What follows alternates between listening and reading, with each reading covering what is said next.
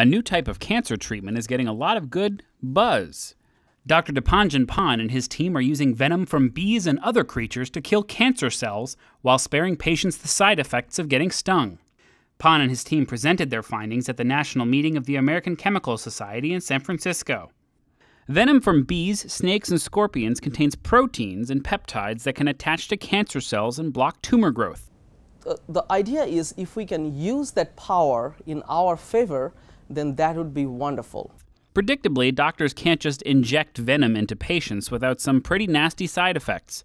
Venom can damage the heart and nerve cells and cause bleeding under the skin.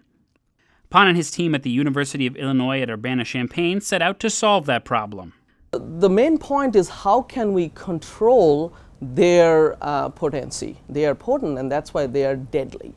Pan injected synthetic venom into nanoparticles, very small containers with some very big benefits.